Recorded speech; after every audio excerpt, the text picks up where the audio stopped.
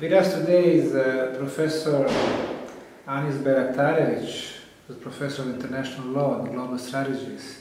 He just published a book in English and Bosnian, and I had the pleasure to host his visit to the Bosnian Valley of the Pyramids today. Of course, the time was short, just 4 or 5 hours. We would need at least a couple of 3 days to visit majority of locations, but at least with what he saw, I'd like him to tell us about his impressions. Thank you, Professor Semir. Indeed, I just came. The main reason of coming here to Bosnia is actually promotion of my book.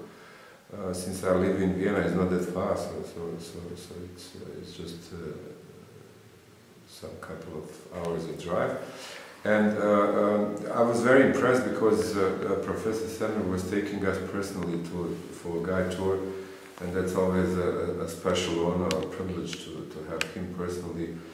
And I benefited not only from the site and from the new discoveries and excavations, but also from his enthusiasm and optimism that he so indispensably shares and with everyone. So you get, of course, from the whole setting, you get the energy, but also his human energy. So it's a double energy engine that you are getting. So of course, our scientific community is divided over the question, which I will purposely avoid here. So here is not a question whether there are pyramids or there are no pyramids. I think the fundamental question is that we have to accept a notion that there is the different past, or at least our interpretation and our attitude towards the past could be different or could be more complex than we are perceiving in a very simplified way, especially how we taught our kids. And I'm always getting those kids at the age of 18, 19, so I know how poor and how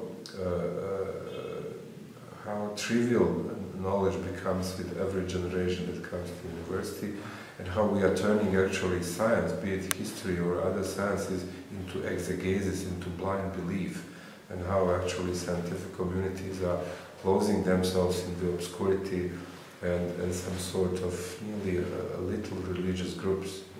So it becomes more a religion than the empirically proven and disproven science, which every science should be about. So I'm not going into this direction, of course, but as I said, so different past makes actually a possibility that we could be all living different future.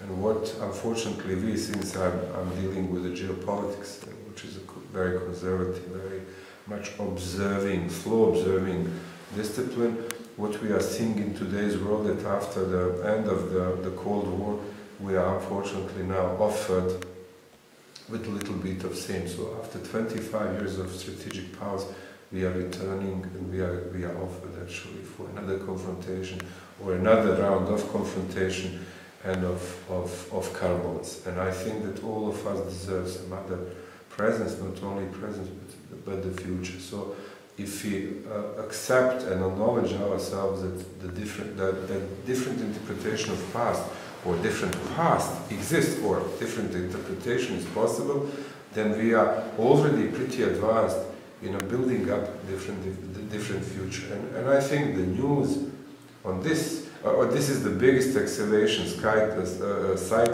and biggest revelation that we can all achieve here in Visoko. And then we are coming, of course, to artifacts, understanding, measuring, and all other scientific, very painful, very tedious details that we are coming. And then finally we can decide whether there is something that constitutes the right to be called pyramids or not.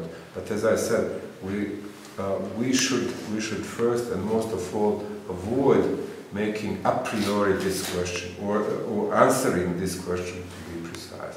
So before this question, actually we should answer so many answers. And enthusiasm of people that are working, of good news that are coming from Bosnia, of someone who is very persistent, who is very self-acclaimed and very assured person, like Professor Sen, from whom we can all learn so much. You know, if you believe in something, you are very persistent. You follow your own direction, your own way. So answering or going back to the Jewish wisdom, you know, so the final Jews are telling, okay, life is not a destination but a path, a road. Okay, so answering for ourselves all those questions, then in the end, the question if there are pyramids here or not becomes nearly obsolete, you know. And this is actually also the way how we are wrongly perceiving our civilization, a role of technology that we all would like to use for enhancement of civilization or humankind, but we essentially are not doing this.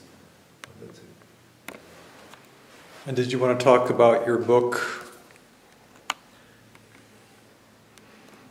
Maybe you could hold your book up so they know what your book looks like. Yeah. Okay. Sure. So that's essentially a book.